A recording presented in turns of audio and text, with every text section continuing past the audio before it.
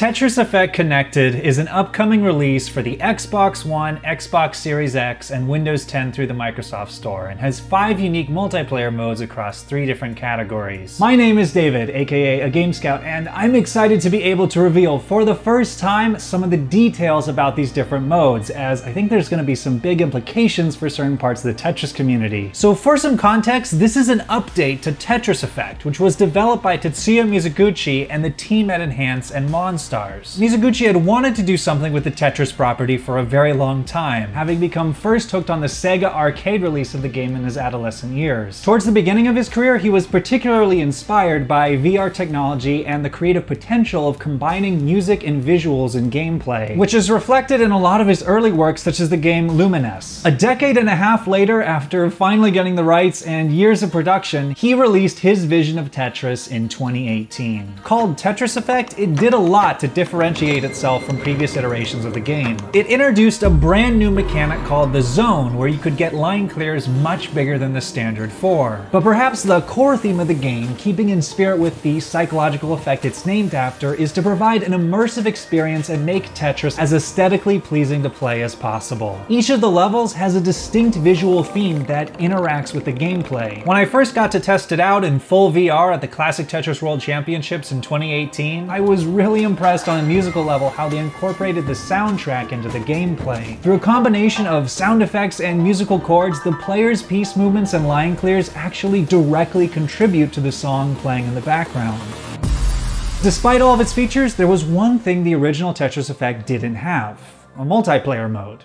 At the time, it kind of made sense to me. With so many of the game's audio-visual aspects focused on being in sync with your board, I wasn't quite sure how they'd be able to make it work for a 2-player mode. But over the following 2 years, multiplayer Tetris has had several landmark moments to launch it more into the public eye. Tetris 99 jumped into the scene in a battle royale format on the Nintendo Switch, and NES Tetris tournaments surged in popularity as a new generation of young players entered the scene. So now, after an additional year of development, the release of Tetris Effect Connected is finally around the corner. So here's a quick rundown of all the different multiplayer modes. The first is Classic Score Attack, which plays just like a match at the Classic Tetris World Championships. Each competitor is given a separate game that plays just like NES Tetris to try and get the highest score possible before topping out. Whoever has the highest score at the end wins. There's no garbage sending here, and aside from pushdown points, the only way to score is through singles, doubles, triples, and Tetris line clears. So on the surface, while this may be the most simple of all the modes, that doesn't necessarily mean the strategy is. Similar to any traditional race with a finish line, the challenge is to pace your aggression in scoring to be able to beat your opponent before the levels get too fast for you. For the average player, that's probably going to be around level 19, or if you're a pro, level 29. Notably, this is the first time there's ever been a faithful multiplayer recreation of NES Tetris, allowing players to be able to have matches under the CTWC format without needing to get all of the old school gear traditionally used in the scene. Next up is Score Attack. Here the rules are similar for determining who wins and loses, it's all about the score, but you've got modern guideline features such as additional wall kicks, ghost pieces, a longer lock delay, and bonus points for advanced moves like T-spins, combos, back-to-backs, and all clears. In this mode, level 30 is designed to be the limit for most, and 40 to be the final barrier of impossibility. The following mode is the Zone Battle, which makes full use of the flagship feature of the first version of the game. The way the zone works is while you clear lines normally, your zone meter in the bottom left corner slowly fills up. When you choose to activate the zone, time comes to a halt, and whenever you clear a line, it moves to the bottom of the board. The time resumes when your zone charge ends or your next piece no longer fits on the board. The additional categories of line clears extend from the Octatris at 8 lines all the way up to an impossible Tetris at a staggering 22 lines. In multiplayer zone mode, although you can still send garbage the normal way with all the standard attacks, the zone allows you to take things to the next level. Suddenly, even a measly single is at least somewhat valuable, as it allows you to build up your zone charge. And the more lines you clear with the higher zone charge, the greater the bonus is for how much garbage you're gonna send. It's a constant necessity to monitor what your opponent is doing with their zone and how much you've got coming your way in the receiving queue, requiring you to decide if you'll need to counter zone. The second to last category is Connected. This is a next level version of the History mode from the original release, where the game gave you surprise challenges such as giant Minos, tiny Minos, or the entire board flipping upside down. The designers really wanted to have a way for players not just to work against each other, but together as well. The Connected mode introduces bosses that 3 players are able to fight against at the same time. There are many different bosses to defeat in order across the different skill levels, and they have a wide array of attacks, or blitzes, to send your way. Some of the easier ones do simple things like scrambling the board a little bit or taking away the hold piece, but as you move up, the blitzes get far more difficult to handle, such as not allowing rotations or adding blocks that have to be cleared twice before disappearing.